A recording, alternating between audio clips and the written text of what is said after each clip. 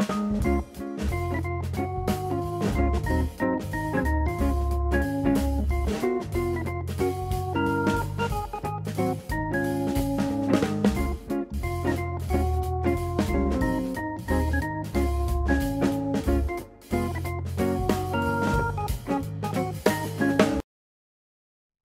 everybody, I'm your head golf professional, Tim Harris.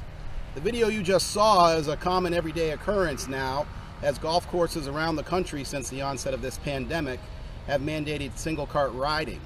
Now, while there are some clear advantages of single cart riding, where everybody of course enjoys the pace of play, that's definitely a benefit to single cart riding, there also have been some negative effects to single cart riding, and that's mostly the amount of traffic that the golf course sees because of 4 carts being out there at one time on a hole. And you think about how many times there are tee times out there and how many players there are. We're approaching now close to 300 rounds a day out here at Pelican Sound. You can imagine what that can do to the turf.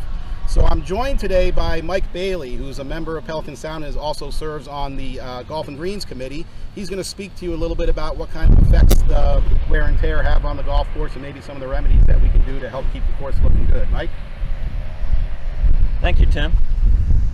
We are concerned about compaction on the golf course, and we have some ideas that possibly can make compaction be a factor that we don't have to worry about so much, because we are concerned about the golf course.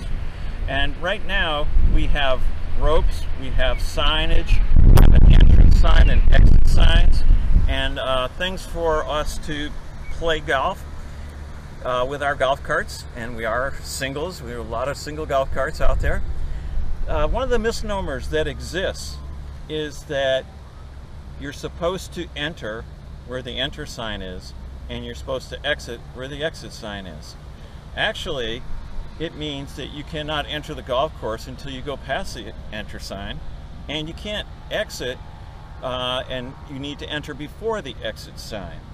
What happens a lot of times is that the carts spend a lot of time on the fairways, as opposed to the 90-degree rule that, if you take a look in our rules and regulations for Pelican Sound, actually exists.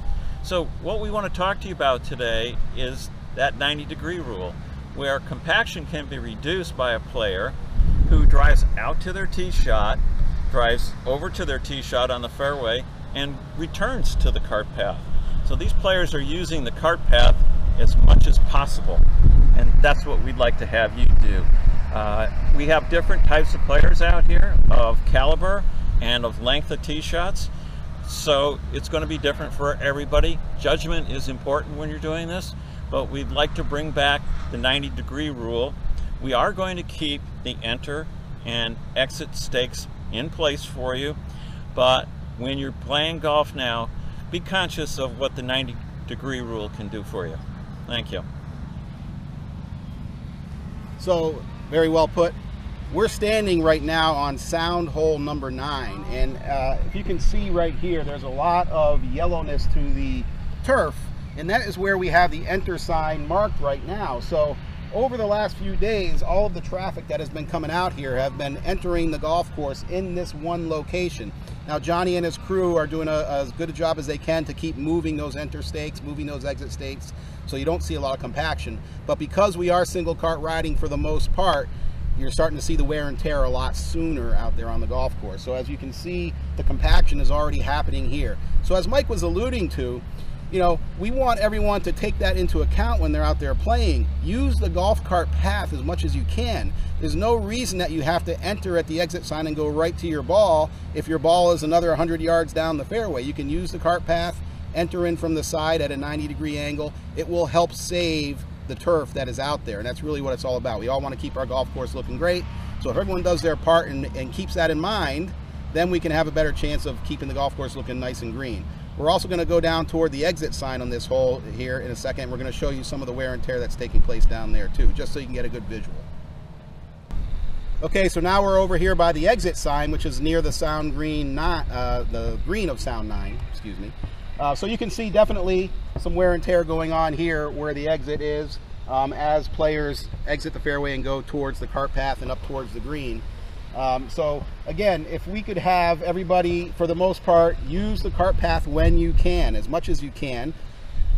Enter the fairway from a 90-degree angle to your ball, hit your shot, and then go back to the cart path, it would help save a lot of compaction out there on the golf course. Now, I have a special message out there to all of our handicap cart drivers, okay? Pay attention to this because you have a very important role in all this also. What I've been seeing out there a lot of times is that you've been driving your golf cart up the fairway, which we tell you to do, nothing wrong with that, but as you go past the exit signs, you're driving up the approach to the green until you get to the blue disc. I would just implore to you and encourage you, please exit just like everybody else, drive up the cart path, and then enter to the blue disc from the side, okay? That's how we wanted you to do it in the first place. You all have your booklets out there that show you where the blue discs are. Please don't drive your golf cart up the approach, and definitely do not park your golf cart on the approach. You're supposed to park to the sides. The blue discs are to the sides. They're either 360 or 180, depending on the shape of the green. And please do your best, because even the handicap carts that are out there are being doubled up on some of the holes, okay? So we want to make sure that the grass is looking good. We want to make sure that all the hard work that Johnny and his maintenance crew out there is for naught. We want to keep the course looking green. We want everyone to have a great season going forward. We don't know how long this is going to last. The pandemic is still going on. So for now, single cart riding is still allowed, just like it is in a lot of golf courses throughout this country and probably the world for that matter. So we all need to do our best to keep that in mind and to keep our golf course looking great. So Mike, I appreciate you coming out here. Folks, I hope everybody got some good information on that. I'm going to attach a diagram to this video as well. Please do some reading on that, and we hope to see you out there on the golf course helping us out, following the rules and keeping the golf course looking great. Thanks everyone.